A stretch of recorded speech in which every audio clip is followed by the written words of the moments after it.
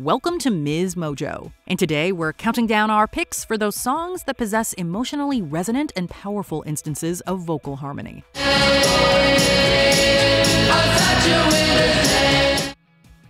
Number 20, Release Me, Wilson Phillips. I don't wanna give up, but baby, it's time I had 2 feet on the ground. Hold On may be the better-known single from Wilson Phillips' debut album from 1990, but don't sleep on this song. Release Me features wonderful triple harmonies from all the members of Wilson Phillips, which is no mean feat. The song also boasts that polished production style that was so indicative of the late 80s and early 90s. 'Cause we wanna be free, and somehow it's just not that easy. This slickness allows those aforementioned harmonies to shine brightly above the restrained musical arrangements. The end results highlight the talents of Chynna Phillips, Carnie Wilson, and her sister Wendy, making Release Me a tour de force of vocal-oriented pop rock. That baby, you just got to release me. Number 19, Eternal Flame, The Bangles. Say my name, sun shines through the rain. The songwriting process can be approached in myriad ways. Susanna Hoffs collaborated with compositional pros Tom Kelly and Billy Steinberg for this hit with her group The Bangles. This group effort mentality also applies to the song's arrangements, which allow for evocative, almost gothic backing harmonies to Hoffs' lead vocal. I believe it's meant to be, darling. Eternal Flame is relatively sparse with regard to instrumentation, and this space allows the Bangles to truly work as a team.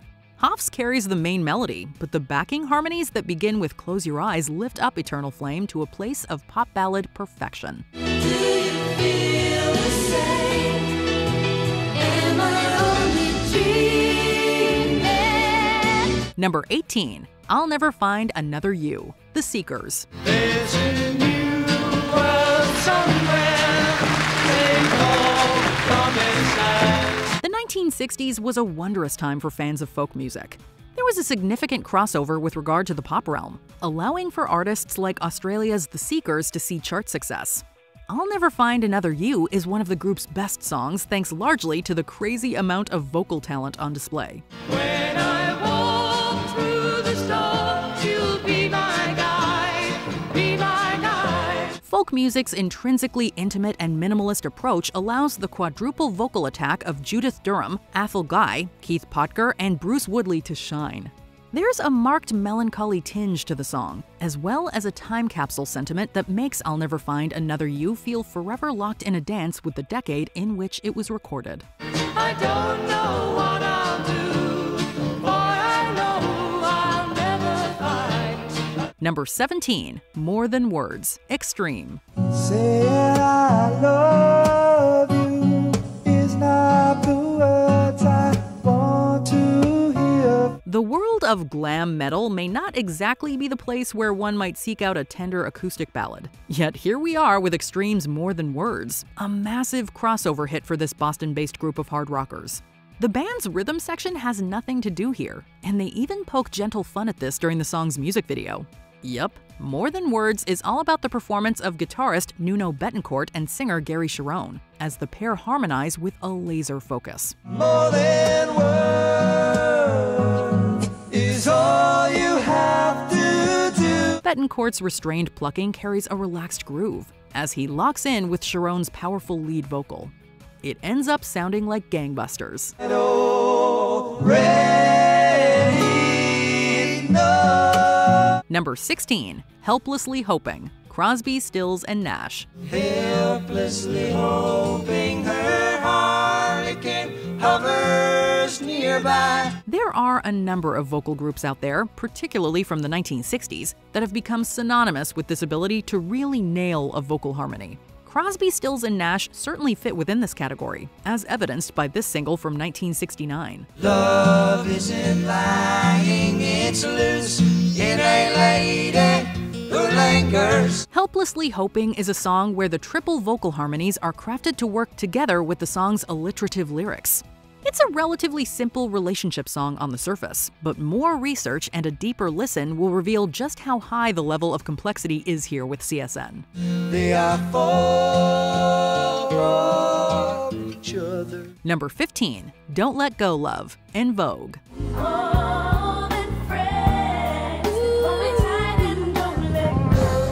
It speaks volumes to the collective talents of En Vogue that they've managed to stand so tall within the crowded field of vocal R&B. There have been a lot of genre-defining girl groups out there, yet Don't Let Go Love is still such a dizzyingly awesome listen years on since its 1996 release. The warm production gives the guitar and drum accompaniment a funky rock feeling that serves up great contrast to En Vogue's vocal power.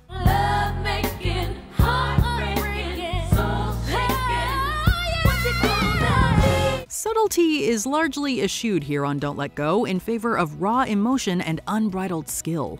The harmonies weave in and out, punctuating words and phrases within the verses and that amazing chorus to give Don't Let Go this vibe of feeling cool forever.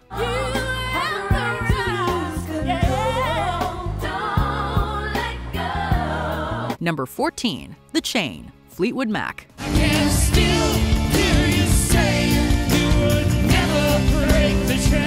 The sound of romantic fracture and emotional turmoil reverberates throughout this 1997 banger from Fleetwood Mac. The group's Rumors LP was the soundtrack to multiple relationships within the band falling apart, and that pain is laid bare on The Chain. Break the silence, damn the dark, damn the light. The vocals of Stevie Nicks, Lindsey Buckingham, and Christine McVie weave together like strings on some arcane musical loom, crafting stardust magic with every harmony. The determined quarter note rhythm of the verses builds to a final bass-driven crescendo. It's here where The Chain enters Hall of Fame territory, as Fleetwood Mac serves up ghostly harmonies for love's bittersweet farewell.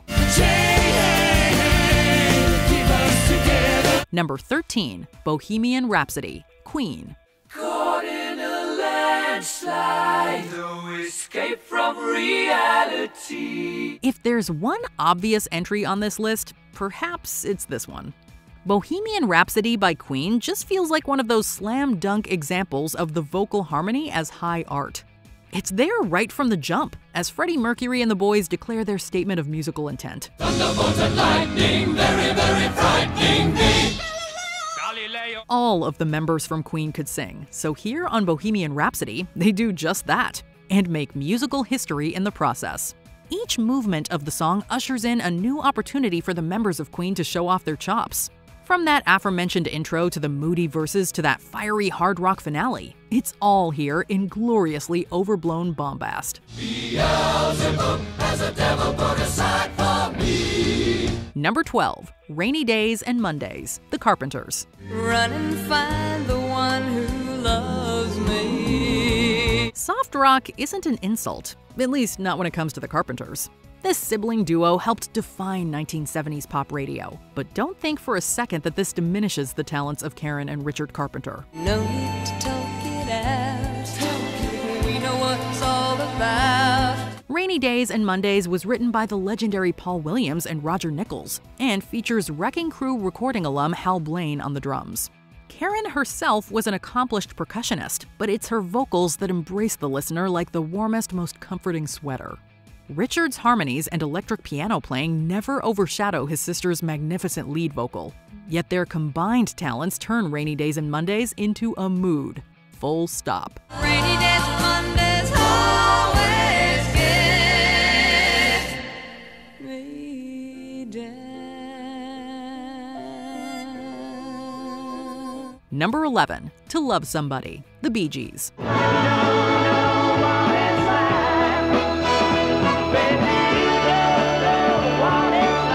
The Bee Gees may be more closely associated with 1970s disco, but their early work feels far more indebted to the psychedelic pop and rock from the 1960s. To Love Somebody arrives straight from this underrated period in the group's history, yet fans can hear that trademarked Bee Gees vocal talent even at this early stage.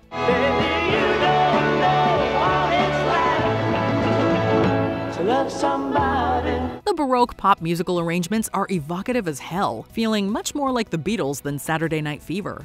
This is no slight to either period, but it's refreshing to hear the Gibb siblings harmonize in this more rock-focused fashion.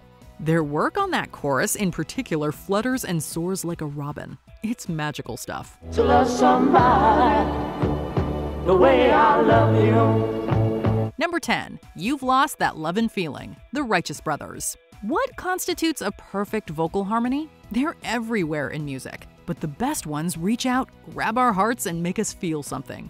We had a love you don't find every day. Call it the chills, nostalgia, or simply that love and feeling, but we know it when we hear it. The Righteous Brothers work perfectly off each other here on 1964's You've Lost That Lovin' Feeling, while Phil Spector's Wall of Sound production amplifies everything to evoke a certain time and place. You lost that love and feeling. Oh, that love and feeling. Bill Medley's lead baritone vocal sets everything up before Bobby Hatfield hits the high harmony for the chorus. Hatfield also delivers some banger high notes near the song's tail end. But it's all about that chorus, man. Bring back that love and feeling 'cause it's gone, gone, gone. Number 9. Be My Baby, The Ronettes. The night we met, I knew I needed you so. We're sticking with the Phil Spector Wall of Sound style here once again for our next entry. An absolute classic slice of early 60s pop. Ronnie Spector, then under the name Veronica Bennett, is actually the only member of the Ronettes to sing on the track, overdubbing all of the backing harmonies that lift up her soaring vibrato. Take my darling, be my baby now. It's these sweetly sung backing oohs and ahs that make Bennett's already powerful work on the chorus feel truly iconic. The end result evoke those nostalgic, slightly sad memories that make Be My Baby tug at so many heartstrings.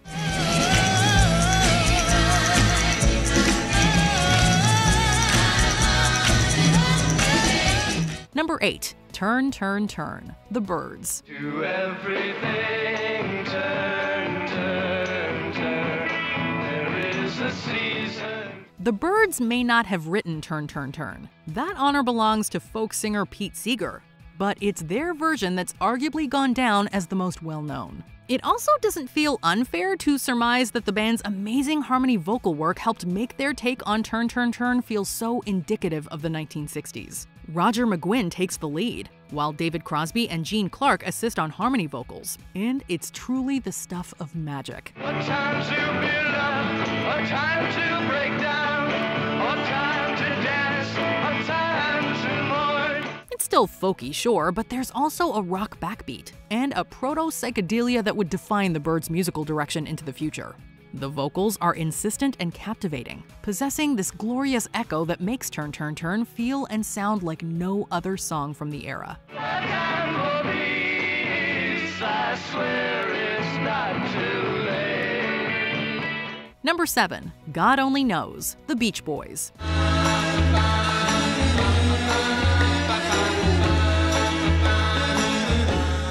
One does not simply discuss rock vocal harmonies without praying at the altar of the Beach Boys. It doesn't matter if we're listening to the old school surf rock fun of I Get Around or our number 7 entry, God Only Knows. The Beach Boys are absolute masters of their craft. You never need to doubt it. I'll make you so sure about it. A bevy of instruments were laid down in the studio for this latter song, including everything from sleigh bells and clarinets to everyday kitchen cups. At the end of the day, however, it's all about how Brian Wilson and Bruce Johnston harmonize Carl Wilson's soaring lead vocal. This is a tender yet deceptively complex song with devastating arrangements and the kind of vocal performances that make the goosebumps rise and the hair stand on end. God only knows what I'd be without. Number 6. Because, The Beatles. Because the world is round, it turns me on. The Beatles were another band whose career trajectory saw them embracing some of the most forward-thinking vocal arrangements to go along with their influential songwriting talents. Because, from 1969, could not sound further removed from the band's early pop hits, but instead feels more at home with late-period gems like Eleanor Rigby and While My Guitar Gently Weeps. Love is old, love is new. The direct inspiration from Beethoven's Moonlight Sonata lends Because a gothic and grandiose atmosphere, like something out of the Castlevania franchise. Elsewhere, the Moog synthesizer and electric harpsichord underline those haunting vocal harmonies that stress that aforementioned melody lift from Beethoven. It's brilliant stuff. It makes me cry. Number 5. Thank You for the Music, ABBA. But I have a talent, a wonderful thing, 'cause everyone listens when I start to sing. The opening of Thank You for the Music by ABBA sounds like a Broadway show tune, which is fitting because it would later be used in Mamma Mia. There's a grand cabaret style to this track that's not quite the disco for which ABBA was largely known, but more of a sweeping pop ballad with great vocal harmonies. What will I be without a song to dance? What are we? The group had already proved they could deliver some amazing harmonies on songs like Knowing Me, Knowing You, and Thank You for the Music underlines this fact in a great way. The chorus sounds particularly massive, as Agneta Feldskog handles the lead, while Anni-Frid Lyngstad and the other backing vocals echo Feldskog in fantastic fashion. So I say thank you for the music, for giving it to me. Number 4. The Sound of Silence, Simon and Garfunkel. No one dare disturb the sound of silence. It seems difficult to believe that the debut album from Simon and Garfunkel, featuring the original version of The Sound of Silence, failed to make an impact back in 1964. Yet if that hadn't happened, then perhaps we'd never have this 1965 remix to enjoy. A take many feel is the definitive version of the song. Hear my words that I might teach you. Take my arms that I might reach you. The electrified instrumentation doesn't hamper the folk duo's amazing harmony vocals. If anything, they amplify how The Sound of Silence resounds as a defining song of the 1960s, an evocative tune where Simon and Garfunkel become, almost in an instant, icons of their generation. This reputation would be further cemented on tearjerkers like 1970's Bridge Over Troubled Water. I'm sailing right behind. Number 3. Seven Bridges Road, The Eagles. Stars in the southern sky. The dude may hate the Eagles, but even he probably couldn't deny the vocal harmonies present on their version of Steve Young's Seven Bridges Road. Or maybe we better address the elephant in the room by calling it Ian Matthews' arrangement of Seven Bridges Road that was allegedly heisted by the Eagles for their 1980 hit. And I have loved you in a tame way. It doesn't really matter on which side of the argument you lay, because there's no denying that this live track really captures how well the band harmonized out on stage. The quintuple harmony in particular is incredible to behold, creating a moment of musical history that's difficult to beat. The control and attention to detail is just astounding. Down the Seven Bridges Road.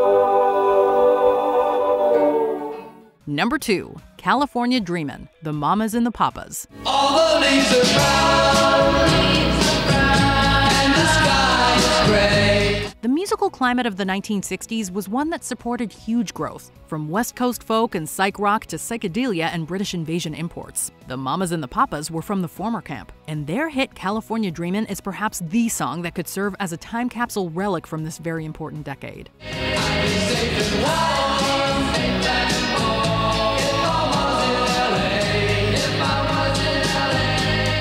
The lead vocal by Denny Doherty, as well as the harmonies by John and Michelle Phillips with Cass Elliot, were actually laid over instrumentation by the Barry McGuire version of the song. Yet it's the Mamas and the Papas' warm harmonies, together with a ghostly improvised flute solo by Bud Shank, that makes California Dreamin' one for the ages.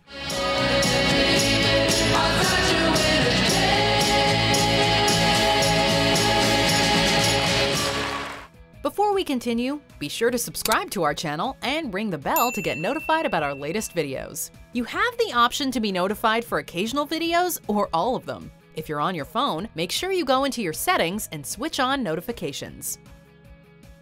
Number 1. All I Have to Do Is Dream, The Everly Brothers. I need you so that I could die. I love you so.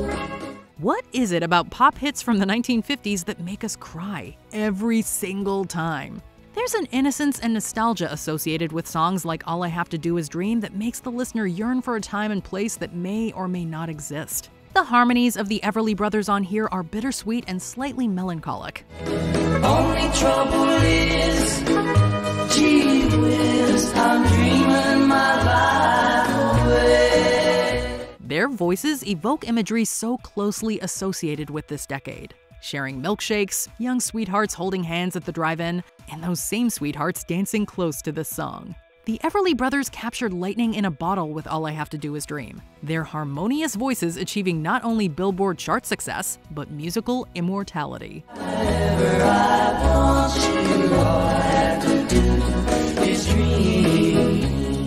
What vocal harmonies tug at your heartstrings? Let us know in the comments. She once was a true love of mine.